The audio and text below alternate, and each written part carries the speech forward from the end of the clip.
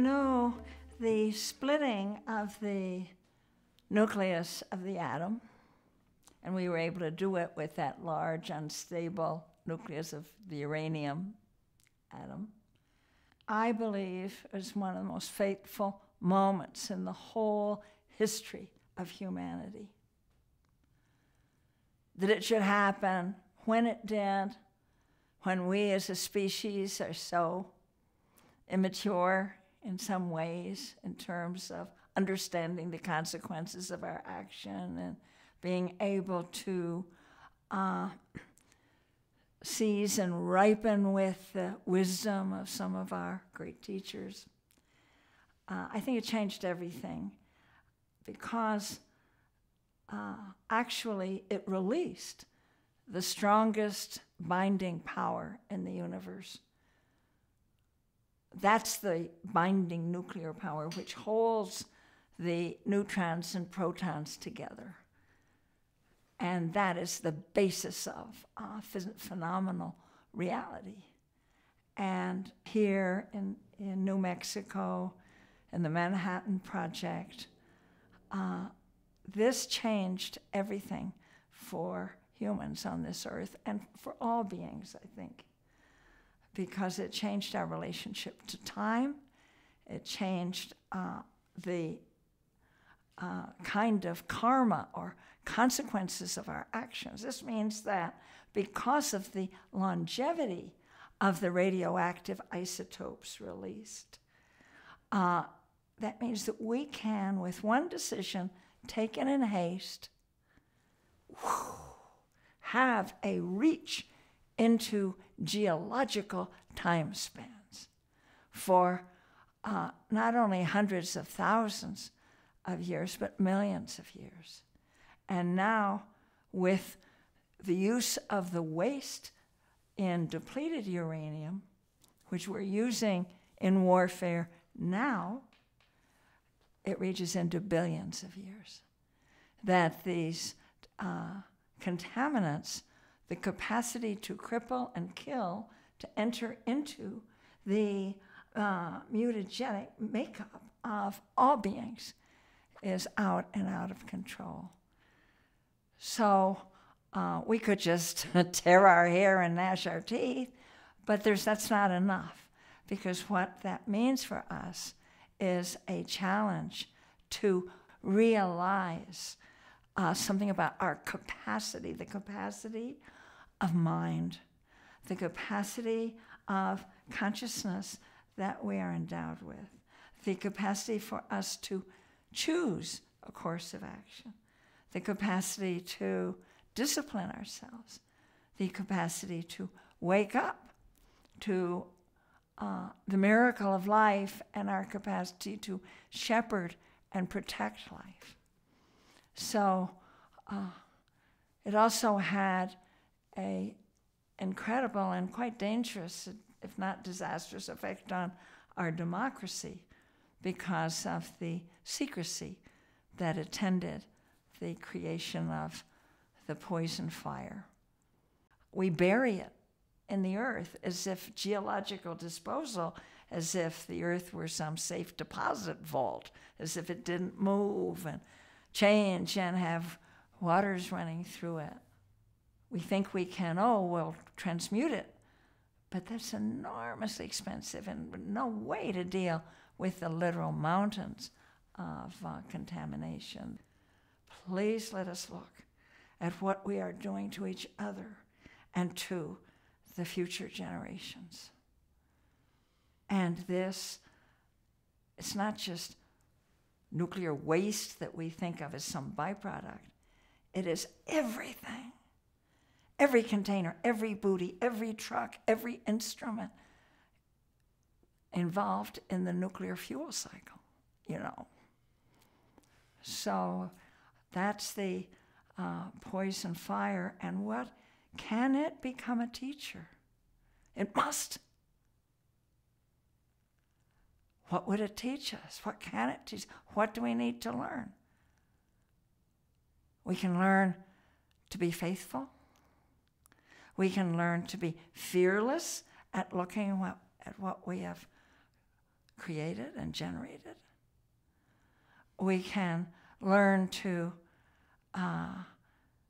extend the power of our human solidarity, not only with those living now, but with the children's children's children, not only with the 7th generation, but with all the generations to come.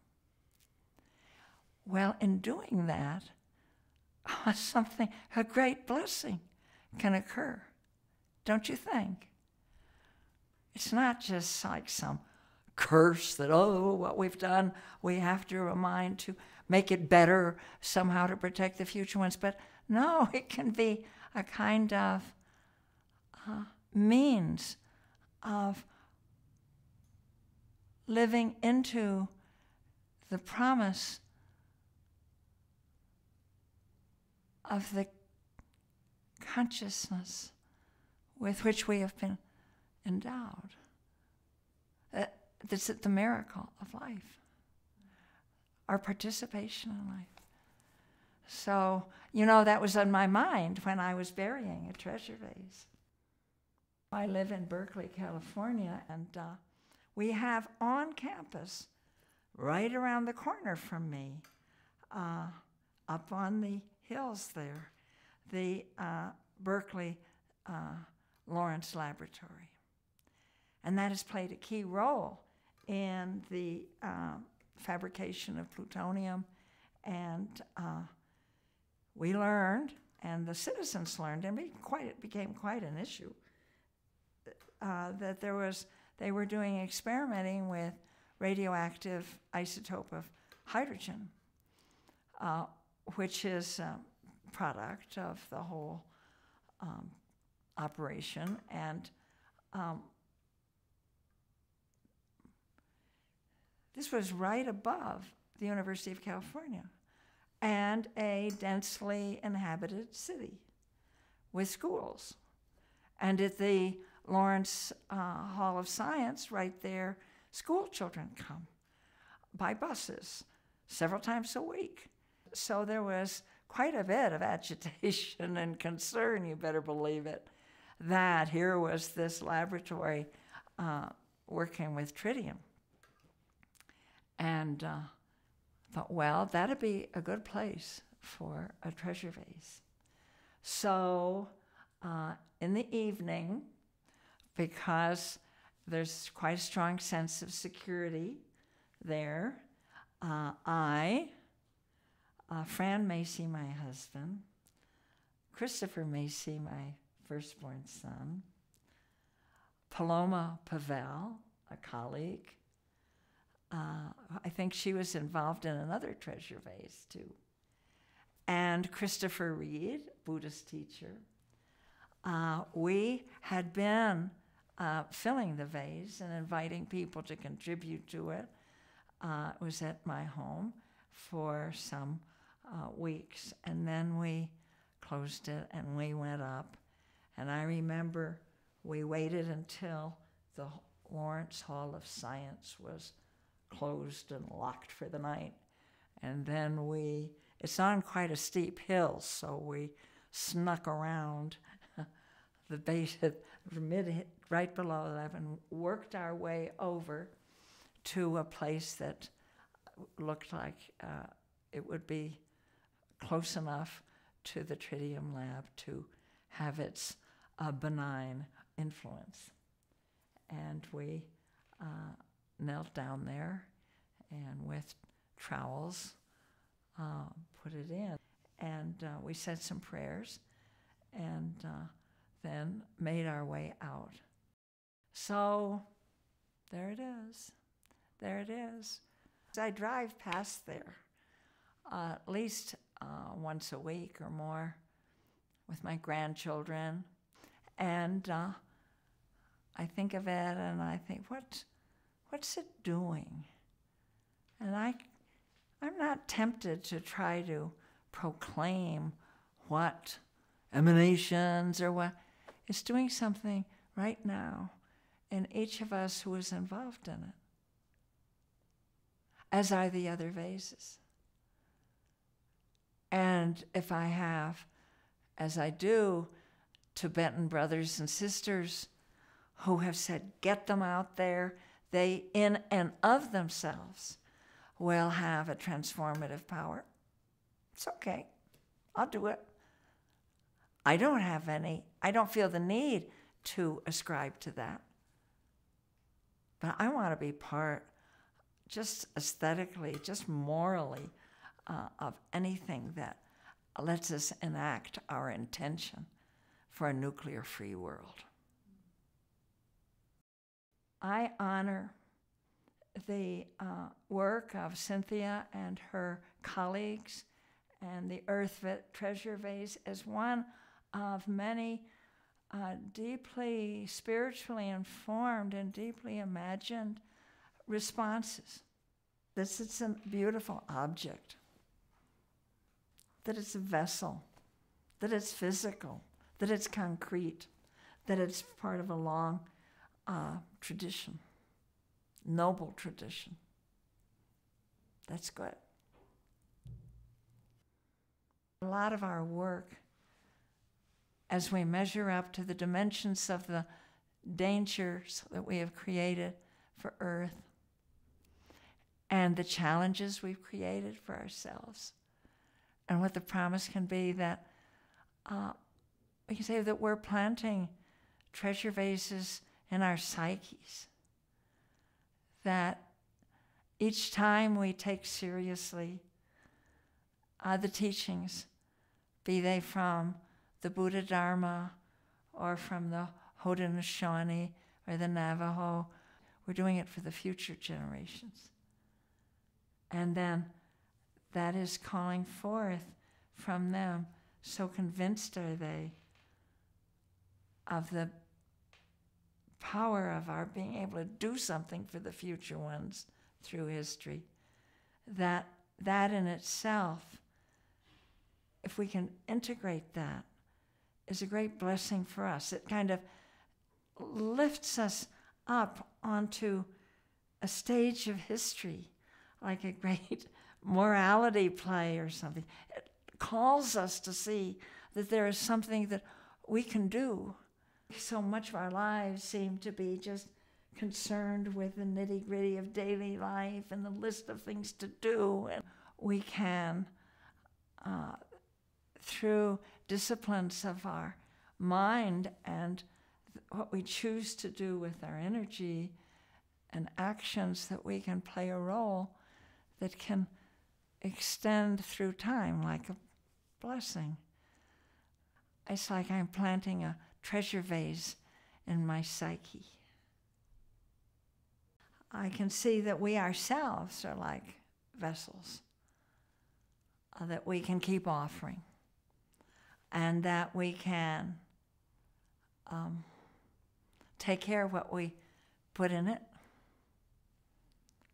the teachings, the prayers, the glimpses of beauty, the celebrations, to make good vessels of ourselves.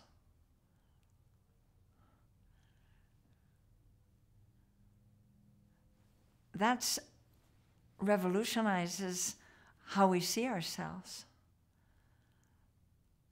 The industrial growth society sees us as consumers that are needy, insufficient, driven by dissatisfactions and cravings, which are whipped up by the advertising, by the whole culture.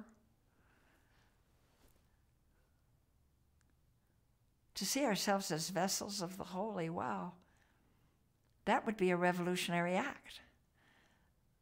That would be a liberation from so much that is demeaning and tawdry and really corrosive to the spirit of our contemporary economic culture. So to see ourselves as vessels of what we want to bring to life, which is healing.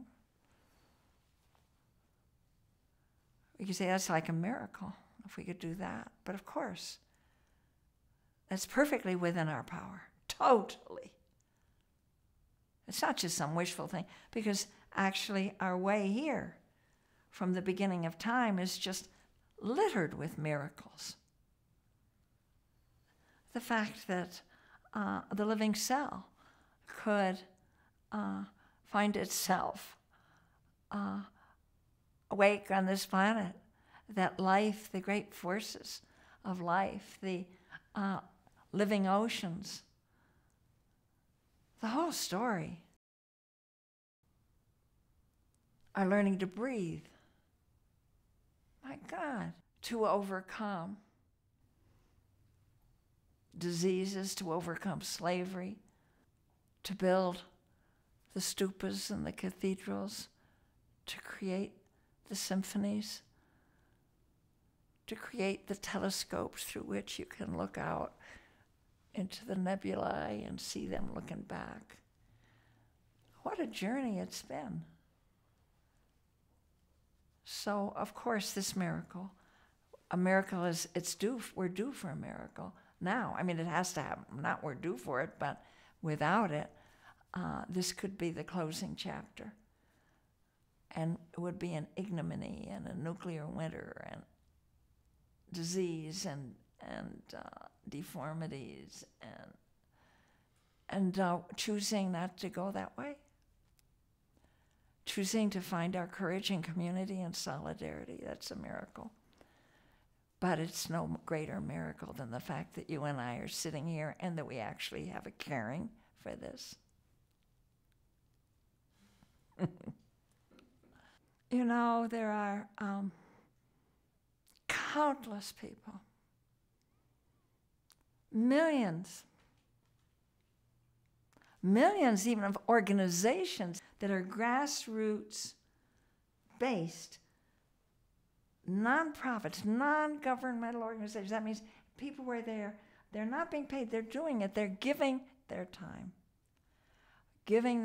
for works of justice, peace, and a sane environment in ways that demonstrate such ingenuity and faithfulness.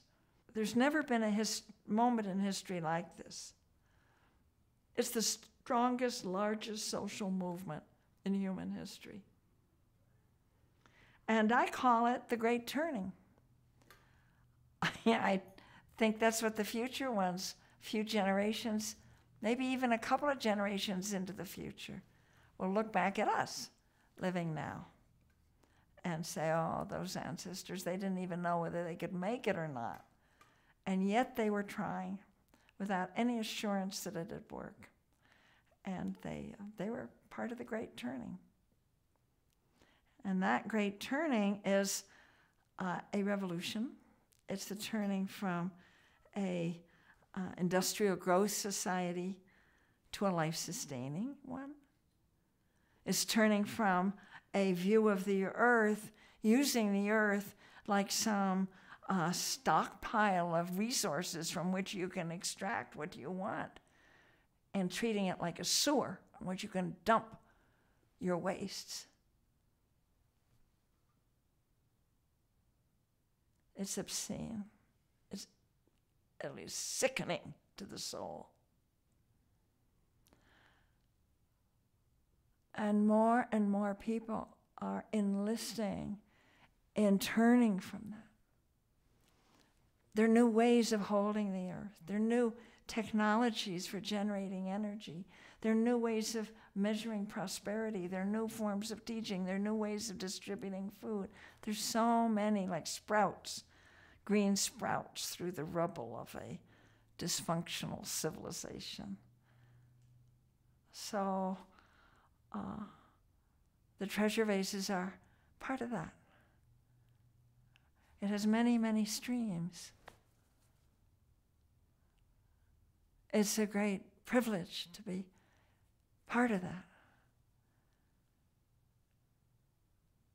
And part of being that, belonging to it, is that it asks us to live in uncertainty.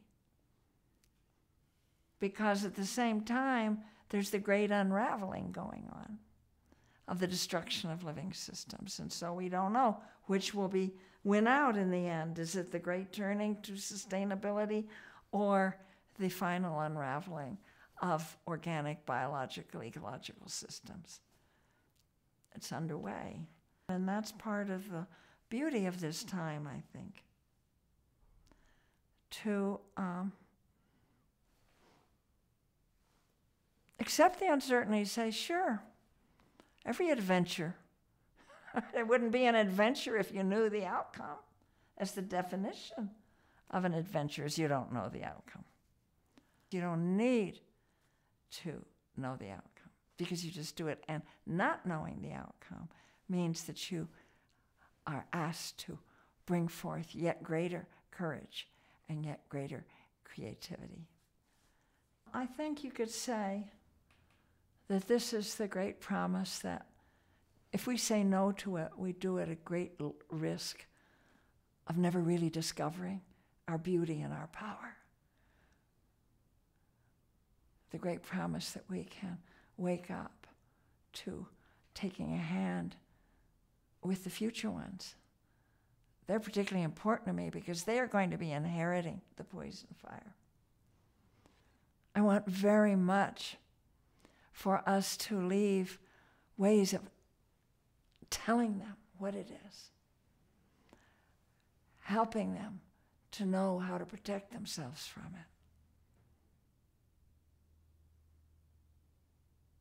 to be faithful, to continue in the guardianship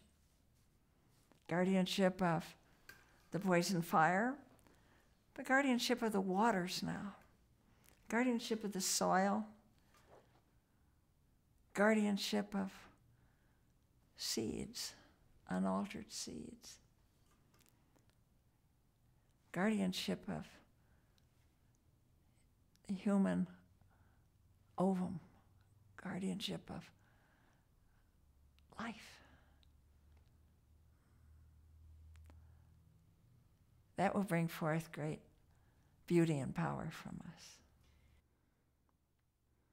You know, when I look at the map of our globe and see places where people are creating new communities or where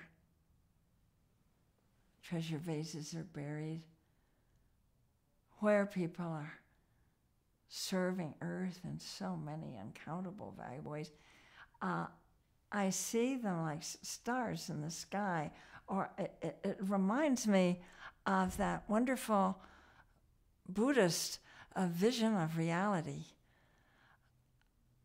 which is so appropriate for this time. It's called the jeweled net of Indra.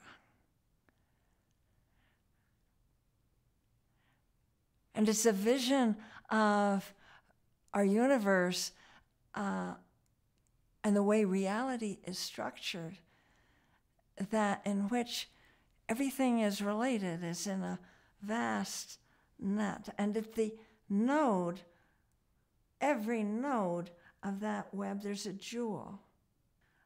And each jewel is multifaceted, like the finest cut diamond, sparkling. And then it catches the reflections of all the other jewels. And then it's reflected back. And so, in this holographic image, we can see, hey, that's how we're related. That's how I'm related in my world. And in the Buddhist teachings, that's what the bodhisattva, you know, the hero, heroine of the, who gets it, who really understands the teachings of our interdependence. And that bodhisattva then is of also a boundless heart. And you look into one and you can see all the others.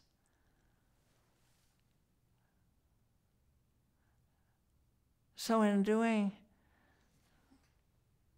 putting the prayers in your vase and burying it, or going to a hearing for funding for your public school so the children get some books, whatever it is. Starting your compost, whatever. You're linked. It's like you can look at that one action and see countless actions as if that's a fractal of a vast enterprise, a vast miracle. And it's not coordinated by anybody at the top. There's no ideology and no big boss. It's arising from the sacred living body of earth itself, from life on Earth's earth. We're alive. We're alive now.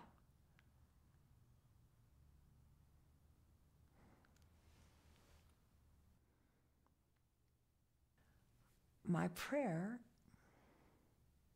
is that life go on.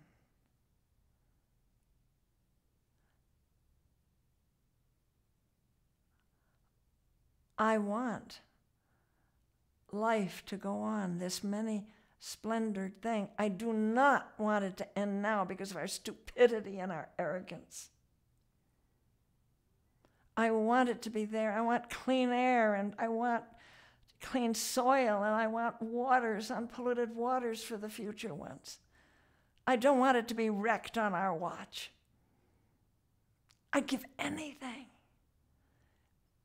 So I pray that the earth be healed through our actions, that we wake up.